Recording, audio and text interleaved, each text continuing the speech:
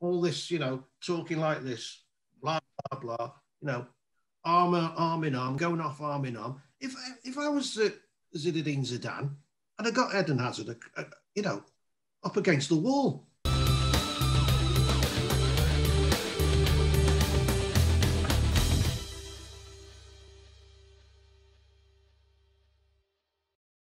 We really hope you like this video. Just subscribe, like, and click the bell to be notified of more content just like this. Morning, Charlie McCann. Morning, John Richardson. How are we, fellas? Excellent. Thank you, Rob. Very good form. Thank you. Good. An all Champions League, all British Champions League final, Charlie McCann. What did you make of the semi-finals this week?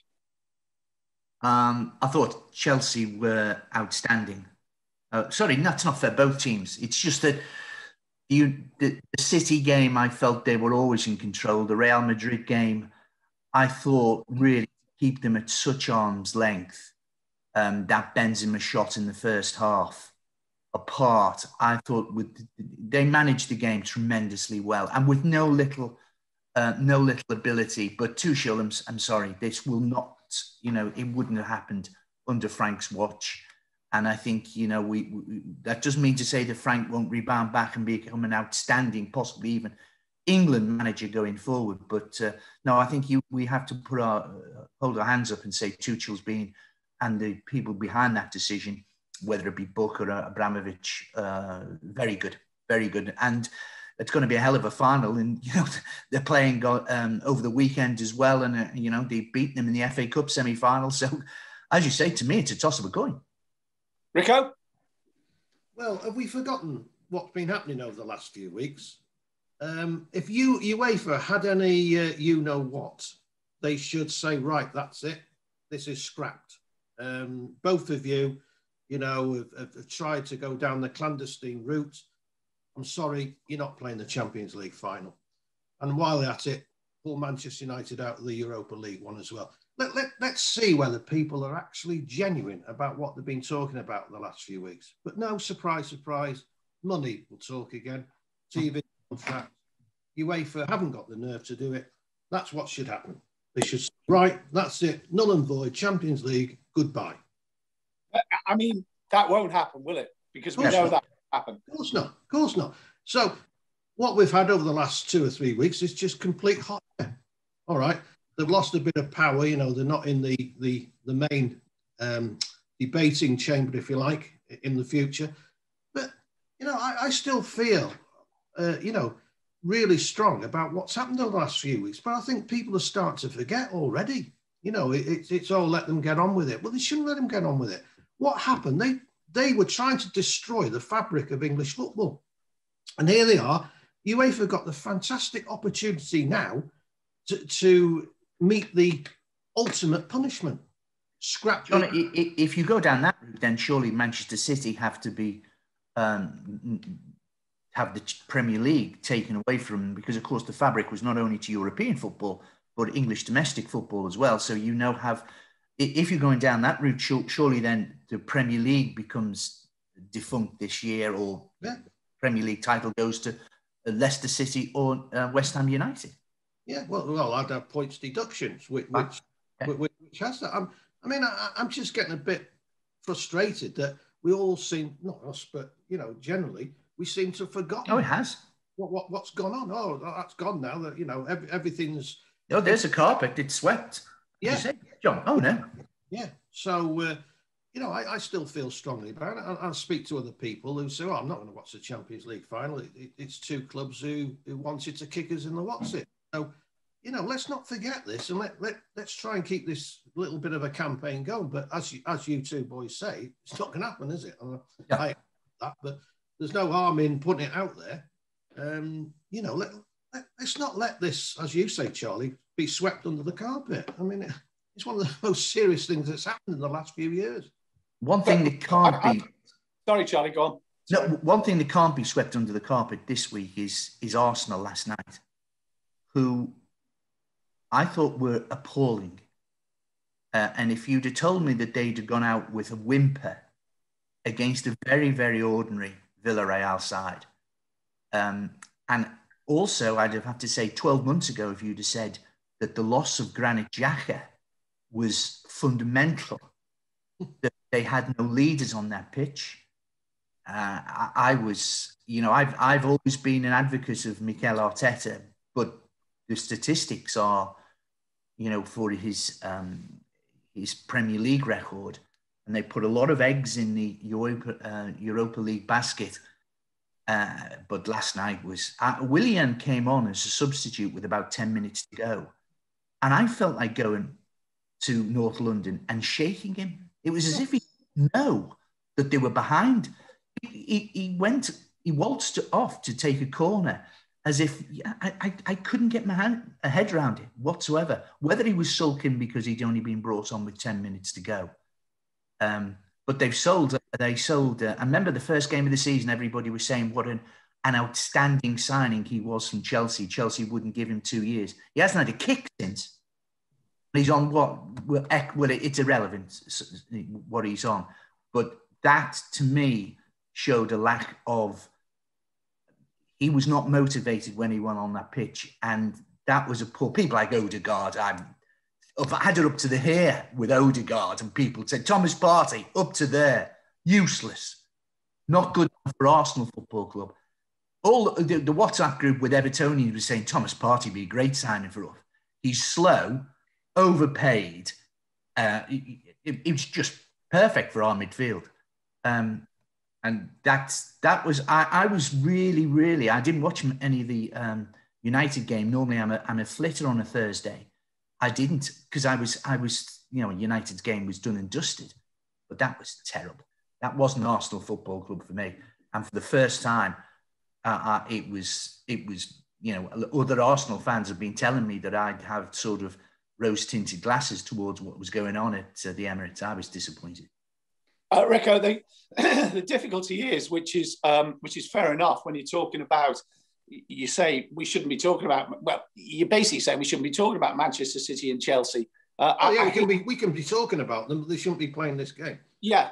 I mean, in fairness, Manchester United fans, I mean, maybe that's the only thing left is a protest, is to say we've had enough of this. But then as soon, as a football fan as well, if it was Newcastle going to a Champions League final after it all gone on, a lot of fans will forgive anything if they're successful, won't they? Yeah, of course they will. Of course they will.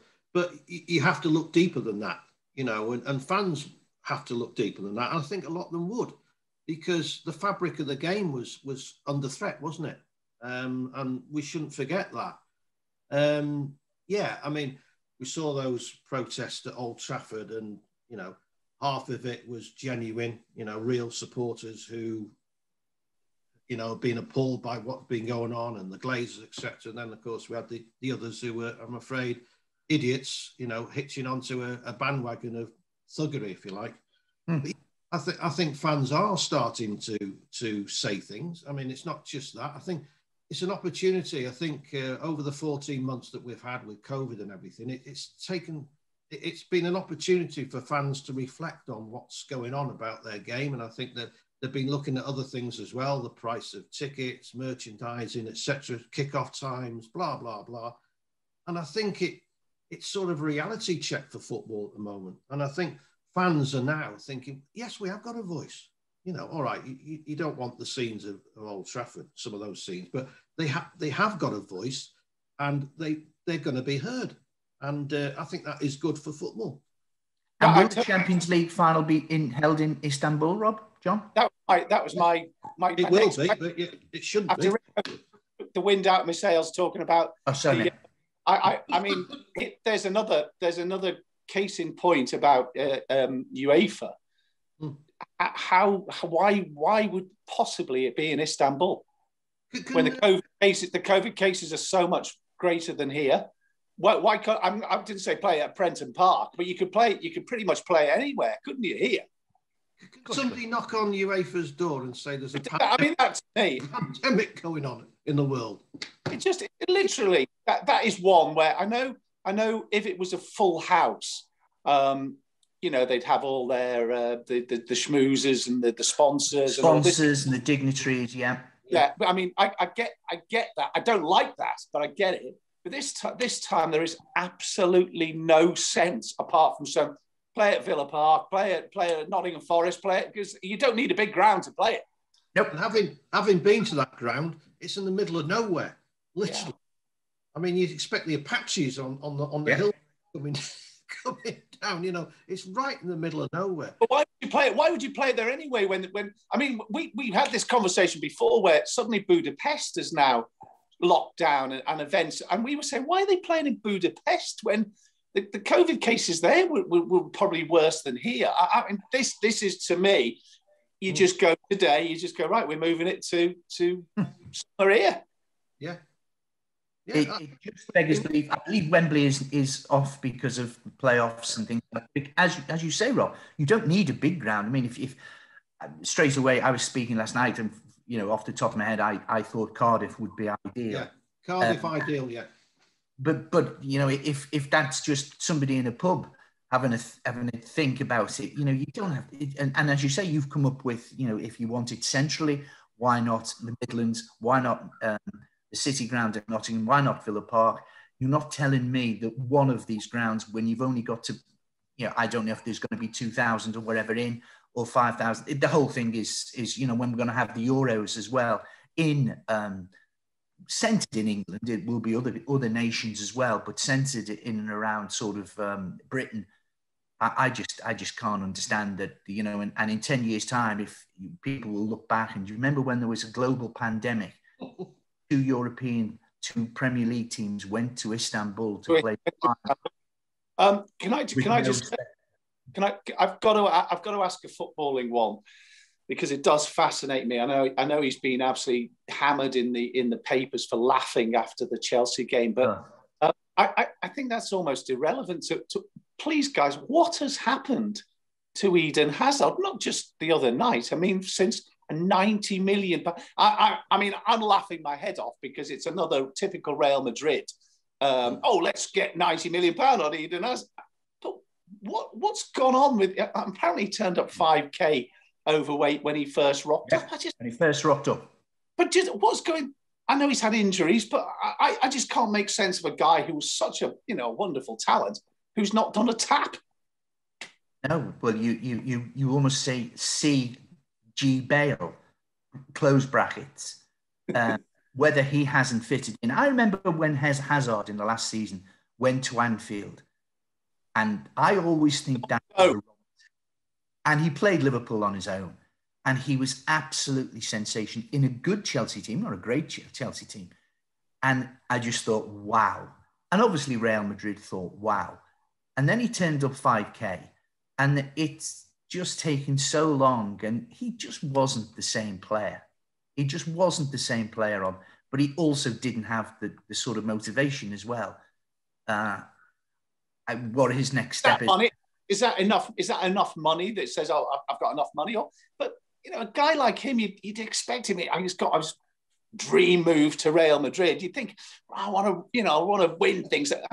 He just looks like, me mate round the corner. He's just rocked up playing left wing. I don't know him. I don't know if John's ever spoke to him or whether what motivates him and things like that. But it's almost this is I'm set up for life. Thank you. I'll 5K for a professional footballer is a fair trek, and it's as if that's always been a shadow over him in his time, as well as injuries. But we don't know what the strength and conditioning and the physios are saying, but something is rotten in the state of Hazard land.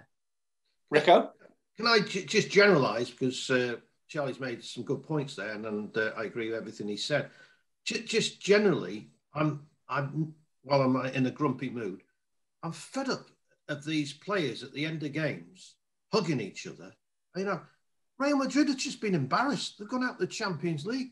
There's Eden Hazard, enlarging it with his former Chelsea mates. Just not him. You have a look. I know it drives Roy Keane mad, doesn't it? They're hugging each other before they kick off and everything. And I think we all know they're not bothered. Most of them are not bothered.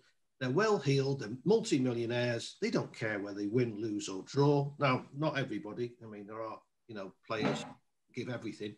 But generally speaking, I'm getting fed up of this. As soon as the final whistle goes, it's all this, talking like this, blah, blah, blah, arm in arm, going off arm in arm. If I was Zinedine Zidane, and I got Eden Hazard, up against the wall. I mean, not that Zidane really shows much emotion either, but this is shocking. Real Madrid out the Champions League semi-final. There's people. Well, Rico, welcome to football 2021, mate. Yeah, exactly. And I don't like it, Rob. I don't like it. I'd rather bust ups. I like bust ups in the tunnel and the Pizzagate at Old Trafford, things like that, where people actually cared about losing a football match. I'm totally with you. I did a thing for SoccerX a week ago, and we were talking, about football for Ireland Super League, and I said, do you think eventually people will get fed up with it? I know it sounds a bit of and I said, I said I'd talk to you guys about the games, and the television companies have done an unbelievable job getting football on. But there's so much of it that you suddenly go, whereas you go even a year ago, you go, who are Leicester playing tonight? Leicester are playing Newcastle. Leicester playing Newcastle. Whereas I'm going, really? That's just me. Maybe it's just me, but there's too much. Never mind your point. There's a World Club Championship, an expanded World Club Championship. There's an expanded Champions League. Now you either go with it and go, I'll buy into this, or you're a bit like me and go, well, I'd rather go and watch Crawley. I always think less is more. I mean, how many times do you watch your favourite rock artist? It may be once every 2 years if you're lucky, and you can't wait, can you? You can't wait. But with football, it's saturation at the moment. There's too much. And it shows no kind of let up, though, does it? No, it's going to get worse, isn't it? I mean, we've let UEFA off again because, the new Champions League format is crazy. And that hasn't been changed yet. There was all this fuss. Oh, yeah, we're going to listen to people. Are they listening to people? Of course they're not. So this will carry on.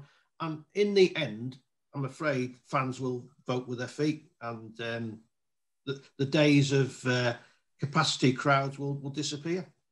Do you agree with that, Charlie? I'll miss it after the post-Euros because I'm used to it. I'm used to wall-to-wall. I'm used to the ability of an evening to sit down and think, right, plan. Hollyoaks, Emmerdale, Corrie, and then the football. And sometimes the 6 o'clock game is, causes a slight friction in the McCann household because but I'll tell you what, I'm looking forward to the Euros. I think that could be sensible. I really am. And then on let's say it's normally around about July the 10th, I'll be, and then the fixtures will come out for the next season. And sorry, there might be a bit of cricket. Sorry to go back to a football one because we're lurching from Rico's, and I'm all with him. I'm with him totally. But I'm going back to a football one, and we talked about the Euros the other day, fellas, and you were saying it's an even call.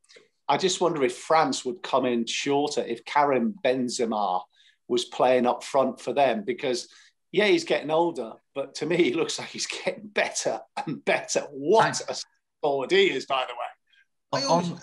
Sorry, Charlie, go on. No, on that WhatsApp group, I think it was the first leg. I said to my friends and brothers, I said, you do know he can't get in the French team, and Giroud leads the line, and he can't get in Chelsea's team, and he's arguably third choice striker now, or possible with Havertz, Werner, Abraham. It's possible that he's fourth choice for Chelsea. Yet Benzema, who to me, I couldn't be bothered how old he is. You're not telling me that he isn't the best striker for France, but Giroud has won World Cups with them, and he's staying loyal. I don't even know if Benzema's in the squad or whatever. Benzema's out of the squad because of non-footballing reasons. Yeah, fine. I think we can safely say, which was the most. I still don't understand the case. It involves Balbuena, doesn't it, and all kinds of shenanigans, allegedly. But fine. I mean, Karim Benzema up front for France, I think changes the whole complexion of the Euros. I must admit, every year I look at Real Madrid, so it must be Benzema's last season. Must be last season. He's this, he's that. as you two have just alluded to, he's playing the best football of his career at the moment. And by the way, we've talked about him before. How good was Cavani last night? You know, similar. He was outstanding last night. But surely Sergio Ramos was Chelsea's best player the other night. I mean, I couldn't believe they did. Nobody picked up on the fact going, if I'd have been Thomas Tuchel, I'd go, please let Sergio Ramos play. Please let him play. Oh, he's playing. That'll do. Thank you. Good night. He wasn't fit, was he? No. No. It was incredible. He looked like Eden Hazard. It'll be interesting to see where he plays next year, because surely they will get rid of him. Real Madrid. Who's that, Charlie?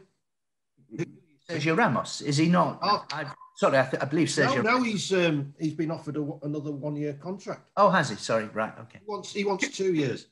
And that's what I thought, that they were right, okay, and they wouldn't budge, and so somewhere in the Premier League would offer him 2 years and things like that. Can I just throw in? I was going to text you because I don't understand betting in any way, shape, or form, but I was wondering if you could get in running a bet on how many PSG players were going to get sent off.